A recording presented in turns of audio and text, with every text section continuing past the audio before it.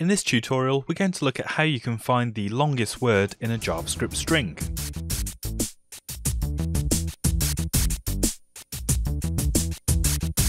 Hi, this is James from Junior Developer Central and welcome to JavaScript Snippets, a series of tutorials where we're going to look at some of the important tasks that you need to do as a junior developer and brush up on your JavaScript coding skills.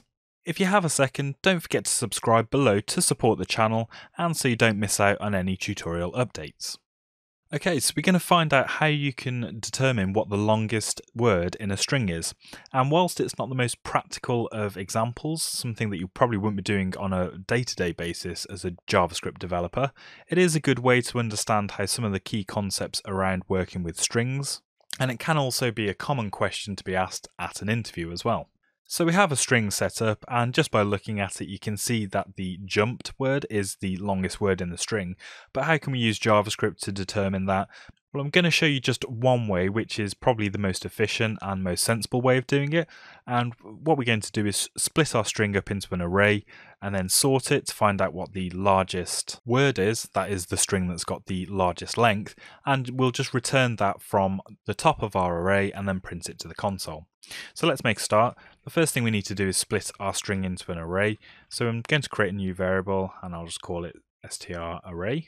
And to split our string into an array of words, I'm just going to say str.split and then pass in a blank space, which is the separator.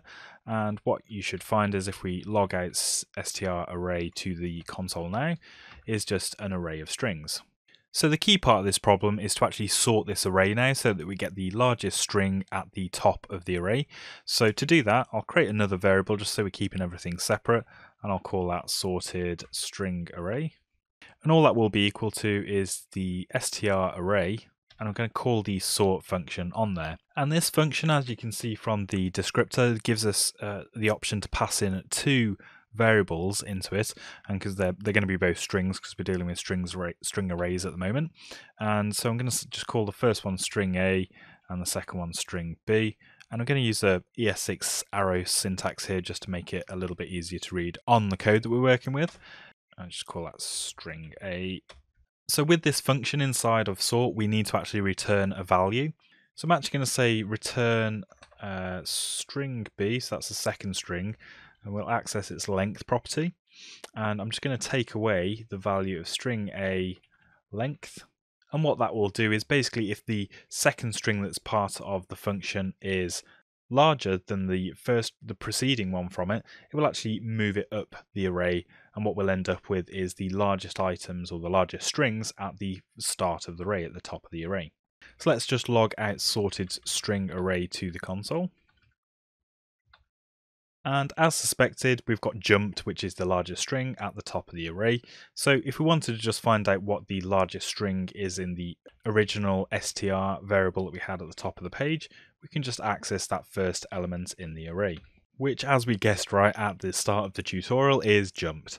And of course, if you wanted to find out how long that string is as well, we can just access the length property of the string, and it gets displayed in the console if we log it out. So of course we could wrap this in a function just to make it completely neat and reusable.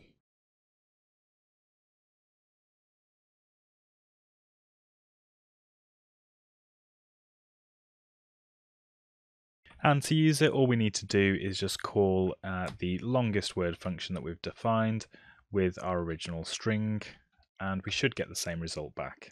Oh, I forgot to actually access the first value from there. Let's just return the first value from the array. And now we have the same effect as we had before it was put inside a function. And there are a few ways that you can make this function a little bit more efficient or a little bit cleaner to read, but I'll leave that to you to add your own personal style and work out how you'd like that function to look. So that's it for this tutorial. There is a link to the code below in the description.